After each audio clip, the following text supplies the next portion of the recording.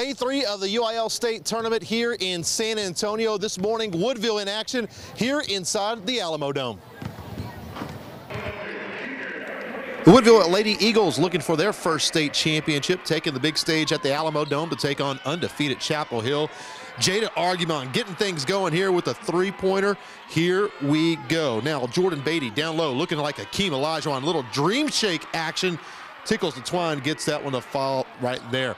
Now Woodville pushing the pace, got themselves a fast break. Talia Jackson, no look to Beatty. Woodville led 17-7. After that, Chaple Hill would slow things down and start playing their half-court game more to their style. And this is Jemiah Bishop knocking down to three.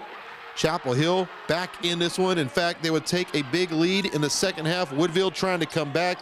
Beatty with the miss. Kaylin Merchant with the putback. We are tied up at 43. But on the other end, Chaple Hill makes one last push. The bucket here. The Devils, they go on to win it 55-46. Woodville finishes the year at 39-2. It just makes us work harder. We'll be back next year. From we have to here to next season to work hard and grow.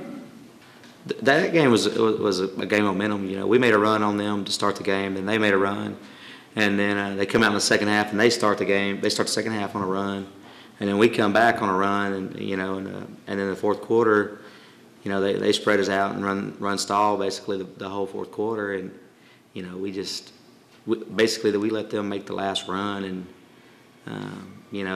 I think if there were 3 or 4 more minutes on the clock, it would probably have shifted back, but there's not, and it is what it is. But definitely a game of runs. Coach, big conversation of late has been, of course, the shot clock in high school basketball in Texas. After seeing what happened today, I mean, stall ball to start the fourth. Do you think it's time to get a shot clock? Absolutely. I'm on the board of directors for TABC, and that's been brought up numerous times. And there's a big group of people that are very big time in advocating for it. And I think it's coming.